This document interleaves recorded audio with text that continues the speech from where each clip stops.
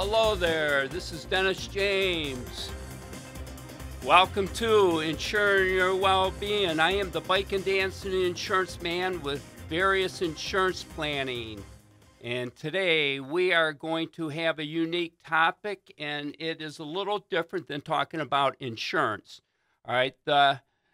We are going to be also talking about wellness. All right. And with wellness, I am going to be talking about and sharing with you a demonstration on how to throw a full reverse punch. I spent a lot of years in karate, and so what I'm going to be doing is I'm going to do a quick, we're going to talk about a little bit about my background and how karate has enhanced my life through the years, and then I want to demonstrate because anybody can throw a punch, but everything is about technique, right? And we know that with whatever we do in our life.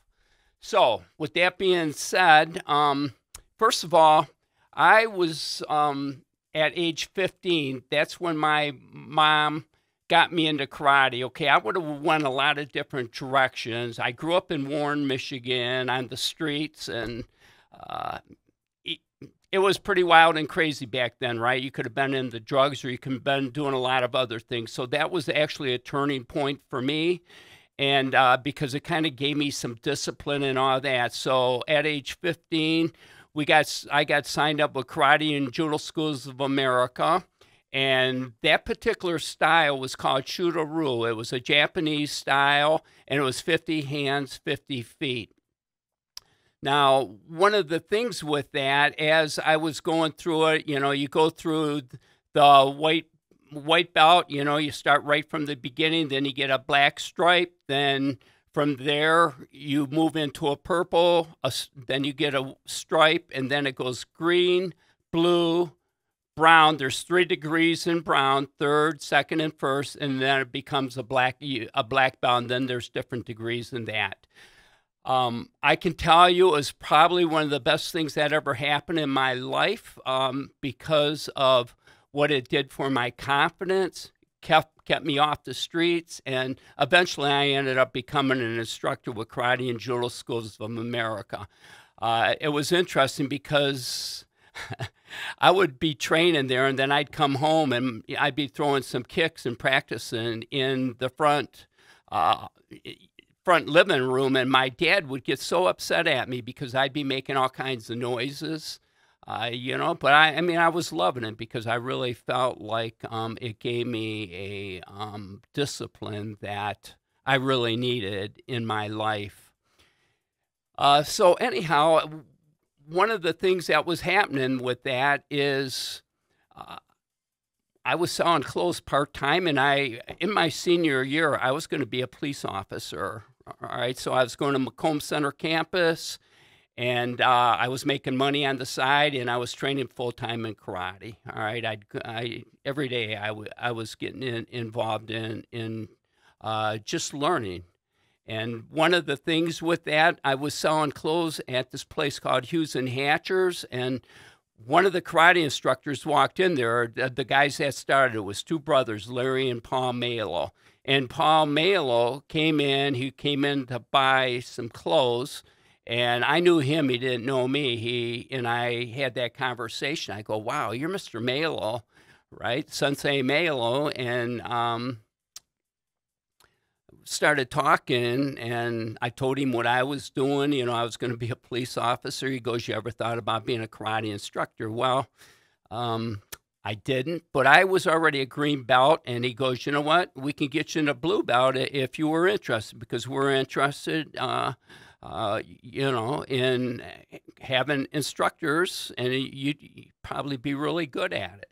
And with that, he kind of took me under his wings, and really that's kind of where I got my start with being a karate instructor. Now, what was interesting about that, I had to tell my mom that I was going to drop out of being a police officer, right? And work for a karate club, and she thought I was crazy. Well, the truth of the matter, that had a big transition in my life because of that, and I started at age 15. I am in my late 60s today, and I would have to say it has kept me healthy. It for sure always gave me confidence, and that's really what karate will do for anyone and everyone. And I don't care what age you start. I mean, when I was working for the karate clubs, we would start them at age 12. I know today, I mean, they're starting even earlier, 5 years old, 6 years old. The question becomes, what is their attention span and that type of thing. And that's why we're bringing them on at age 12. But I taught my own kids, Megan and Christian, and it was just cool because it was a real discipline for them. And I really believe it can do that for anyone. And I honestly don't really care about what age you are. It's like something is better than nothing. And I can promise you can get a good workout whenever you're involved in any type of martial arts, because it will do that for you. It always comes down to the instruction and, who's teaching you with technique and that type of thing, because technique is everything whenever you're learning, no matter what it is, right? And then it becomes repetition. You have to rep things, be very disciplined with being repetition on throwing punches, kicks, and all that. And one of the things with it, too, is, my particular style, not only we had what we called controlled contact. Now, once you got the black belt, it was what they called bonsai technique, right? So what was cool about that, we weren't just pulling punches, right? It was the real deal, right? So you learn to control what you're doing, right? Because if you're what they call kumateing against somebody else, right? You want to, you don't need to, even though you're wearing pads, you want to control everything. And if you can't do that, then maybe you shouldn't be doing it. But what the truth of the matter is, when you get in the streets and you really have to use it, obviously you never do it to cause trouble or start a fight. But you know what? There's a lot of benefits of knowing that you know, right? So that's cool with that. One of the things I've really realized is the balance and discipline that it gives you, right? Balance. So when you're throwing front kicks, side kick, back kicks, right? There's you learn what we would call balance and control, and so that is pretty unique in itself, like that. So one of the things I want to do is I'm going to teach you a basic punch. One of the things that I didn't cover in this really short 2-minute video that I'm going to be demonstrating that I had videoed is that whenever you go to make a hand position, the proper way to make a fist is simply by taking your hands, you curl your fingers, and then you put your knuckles, your thumb across. You see how I have that right there? Right? I wouldn't want it like that because I could break my thumb, if you can see that. Right? So you want to be able, it's like you curl your fingers, and then right there you put your thumb right there. And you always strike with the first 2 knuckles, which you'll be seeing when I do that. All right, with that being said, I am going to just click this. You're going to be able to watch this, and we're going to go from there. Hi, how you doing? I'm Dennis James, the bike and dance and insurance man. A lot of people don't know, but I also am a black belt in karate, and I trained for a lot of years. So, with that being said, I'm going to begin by teaching you a basic full reverse punch, all right? Because technique is everything, and then you're going to want to learn to repetition it, all right? Because that's how you get better. It's kind of like ride a bike, right? You got to get on, you got to pedal it, you get your control, you get confidence, the same thing here. So first thing you're going to learn is you always strike with the first 2 knuckles. Now, I'm going to teach you this from what I call a ready stance 2 position. Knees should always be flexed, and from here you're going to just pull the hands back. Now, whenever you throw a punch, you're going to be striking with the first 2 knuckles. All right, so watch. As I come across, first 2, I let it rub against, and then I, boom. It's a push-pull action, right? And I'm always thinking is turnover at the last minute, striking right there. This is tight. See how I'm doing that? Boom. So, and then you practice just repping them. Knees stay bent. They call this like a horse stance, and you punch, push, pull. And then you're gonna do what we call a little more coordination. It's going high, middle, low. High, middle, low. All right? Head, solar plex, lower groin. Head, solar plex, groin. 1, 2, 3. 1, 2, 3. All right, and every one pulls back. And all right, and then from there, what we're gonna do is we're gonna get you into where you strike with the first 2 knuckles, like I said. And from here, you always keep your hands in close.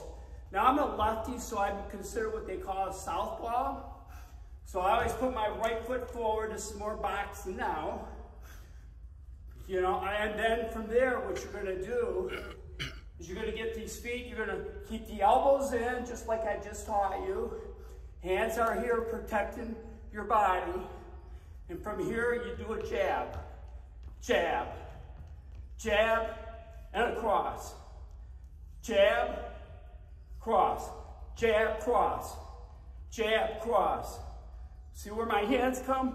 They're always coming back to my face. Straight line here. And then you're gonna learn to go step, cross. Notice how I pivot? It's all in the hip action. Everything you do. Just like when you're doing these, it's hips. It's where your power's at. And then we're gonna throw one more thing in there. So you go jab, cross, and then it's called a hook. Hook, and you pivot. Hook, pivot. So watch, I go jab, I step, cross, hook. All right, that's what we're gonna do. And then the last thing is gonna be an uppercut. Jab, cross, hook, uppercut. And it comes from here and in, and you drive. Notice how I pivot. All right, and that's what you wanna work on with technique, and you breathe. Okay, that's what you're gonna practice. Now, remember, I started you, I taught you how you're gonna get into what we call a ready stance 2 position, and you're always striking with the first 2 knuckles. We're gonna use the push-pull, and we're gonna make sure we strike. All right, it's hips, hips, tap, tap. All right, that's the first thing we worked on. And then from there, we talked about the jab. We're gonna, the hands are in, we step, cross, then you're gonna come through with a hook and an uppercut. So basically you're going step, step, boom, boom. All right?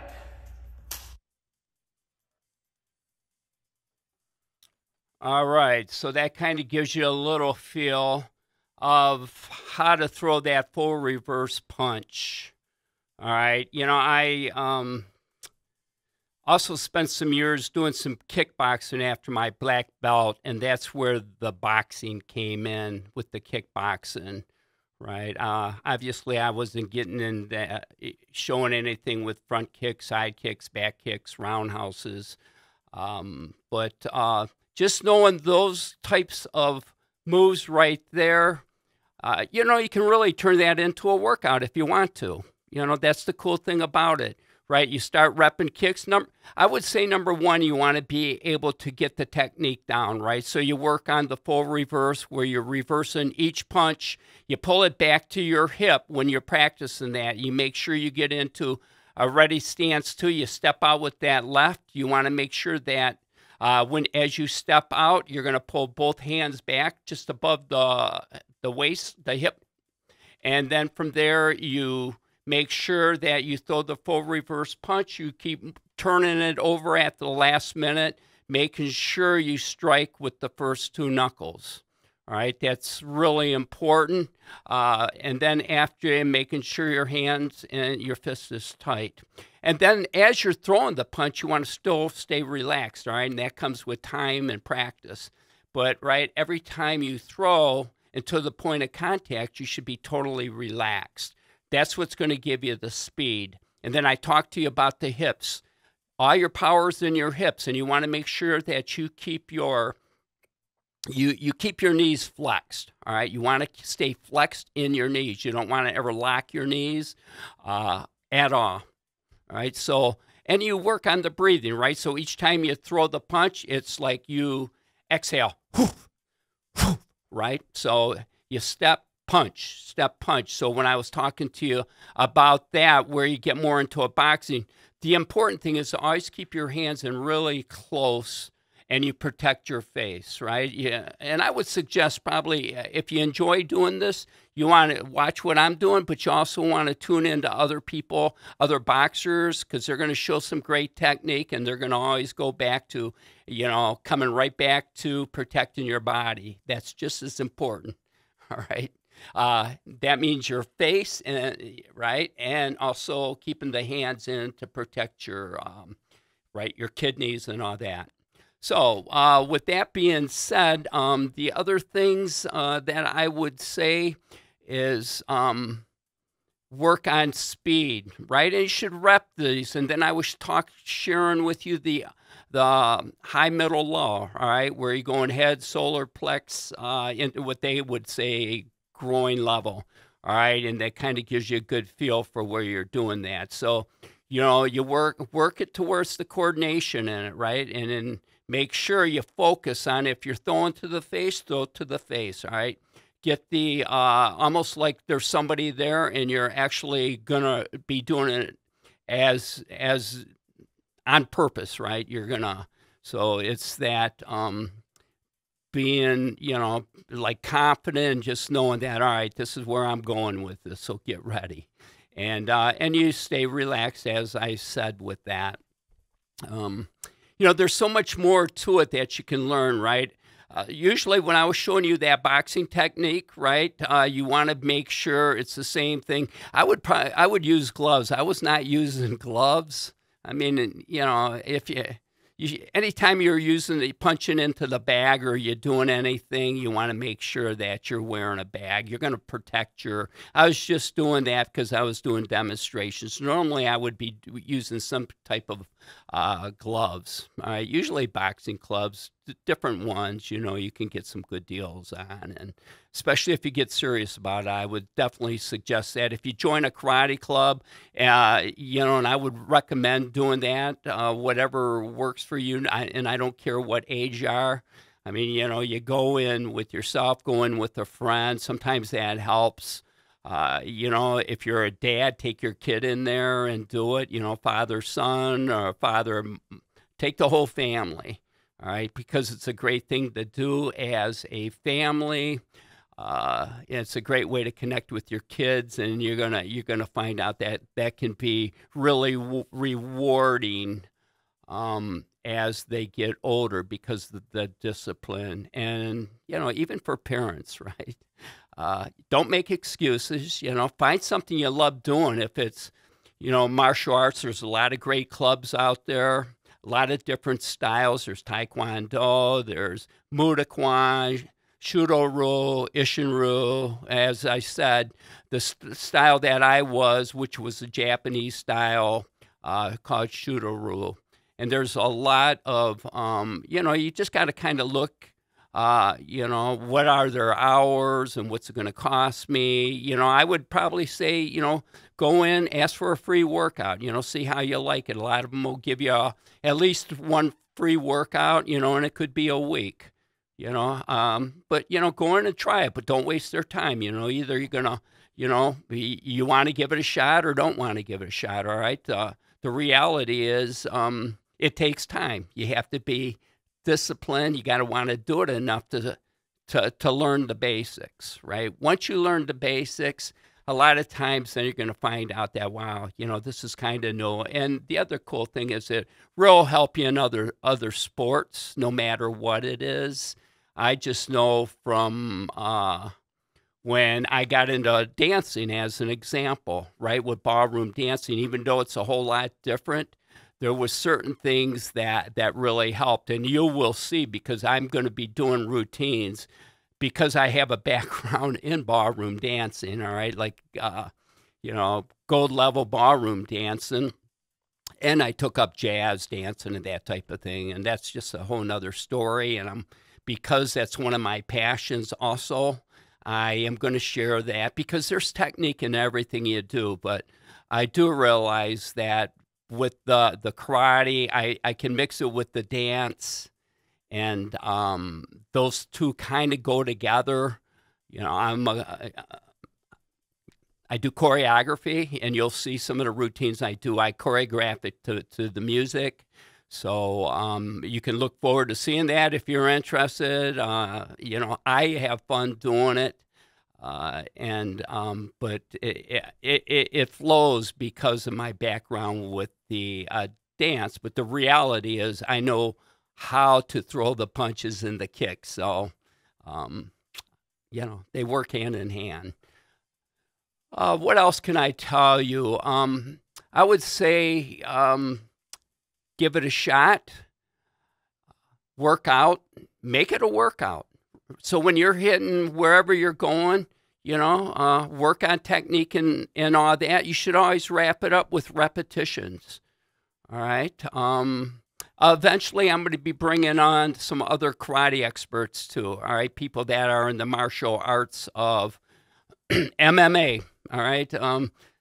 It's like chocolate ice cream. That's not for everybody. All right, but they got their act together, right? And you don't get into the boxing arena, MMA, unless you have your technique down, right? And that takes a lot of discipline to do that. The other thing that I just thought of as I'm talking is jumping rope. Skipping rope is really a fabulous exercise, right? Because of you work technique, right? You want to learn how to jump or use it. You know, but it's great for cardiovascular endurance. You're obviously going to burn calories and that type of thing. And also, one of the other things, you know, even though I'm teaching you this type of thing, there's a lot of self-defense. If somebody grabs you, right, there's techniques behind everything. And that's really good for self-defense. Either myself or I'm going to have somebody bring on and just teach basic self-defense. I think that's good for anybody, especially women. You know, I mean, I have a daughter and I have a wife, and to me, it's important that they know how to protect themselves. And it's very simple, right? Because it's just knowing how to do it, you know, and loud enough to get away or whatever you have to do, or you just take the guy's throat and you rip it out. Whatever works, right? Because he shouldn't have been messing with you in the first place. Let's see. Future podcast, I am doing things on wellness, all right? I really believe in wellness, and so I am going to be bringing, I'm using my background with the karate and the dancing, right, because I know those well, but I also, you know, that's maybe not inspiring to everybody. So, you know, I think we need to have people that are golf pros, right, or pickleball pros, or we could go on with any kind of sport. And I will be doing that, because one thing is somebody talking about it, but let's demonstrate it, all right? Let's learn some basics and techniques, and let's make it happen that way. My whole mission behind this is to get people moving, all right? You need to move. Something is always better than nothing. You find what you like, and you just take action, and you do it, all right? And it will be a tenfold thing for you. You know, and then there's going to be a lot more that I'm going to be bringing, and that's nutrition, and because I think that's really important too, right? It's what you put in your body, right? So it's all about good nutrition. It's about movement, action, you know, and try to get better all the time. Do what you can do. Don't compare yourself to others, but do something, because the payoff, especially as you get older, all right? You know, you snooze, you lose in this world, right? And if you're not moving, your muscles are going to pay a price later, all right? So it's just like everything, right? We have to be moderate with what we smoke and drink, and doing any of that. You know, it's not healthy for you. You know, reality is I'll have occasional wine with my wife or when I'm with people, but the reality is I have really paid attention to that, because I know that any of that going into your body, I feel like how it's affected my sleep. So it's those little things, all right? But I'm going to just propose to you is that get with a friend, you know, find a local gym. Like I'm a member of Lifetime, Planet Fitness, right? So when I'm not riding my bike, because I am the biking, dancing, insurance man, right? That pedaling that bike has had big rewards for me, right? I've done a lot of 100-mile bike rides. I'm not getting any younger, but the truth of the matter is I still push myself. I try to listen to my body, and I want to get better. And there's technique in biking also, right?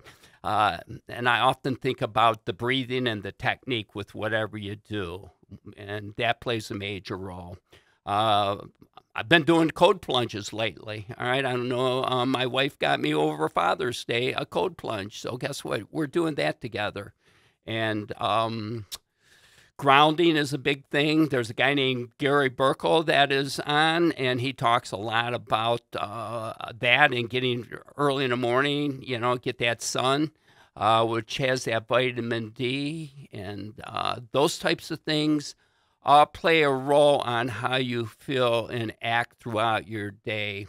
Now, being in the insurance business is a great business because I really help a lot of people. You know, it's kind of interesting, long-term care insurance. Nobody wants to talk about it, but the reality is that it can has dividends and payoffs for loved ones and families, and it gives you a sense of security. And then life insurance, there's a John Hancock Vitality Program that is life-changing, and the program there, that gets people moving, all right? And it teaches people to do health assessments and that type of thing. All right, so when you're working out, you work out for 30 minutes at a gym, or you could be working out at home. You're going to get rewards, and there's a lot of benefits to that. Their whole idea is to get people moving, and they're not going to pay death claims out as quick, right? So that's kind of a cool thing. And so if you go to variousinsuranceplanning.com, you could check that out. I'm going to be having this particular podcast on there, and you can watch this live if you want these techniques. I'm always open to ideas and suggestions. All these different programs, every podcast I do is going to, you can see it live on my website. Like I says, it's variousinsuranceplanning.com. If you enjoy learning, share it with others. You know, I obviously want to get the word out, and I want to help people, and that means helping them through my lifestyle, being in my late 60s, and you know, I'm not bragging about it, but I'm awful grateful that I've been blessed enough to be disciplined enough to find things I enjoy and be consistent, and then turn around and be able to share it with the audience. And I'm talking about people like you.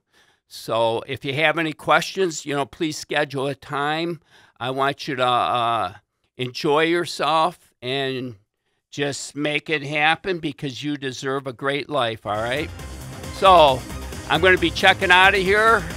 Again, I am Dennis James with the Insuring Your Wellbeing podcast. And I am the biking, dancing, insurance man with Various Insurance Planning. Make it a great day.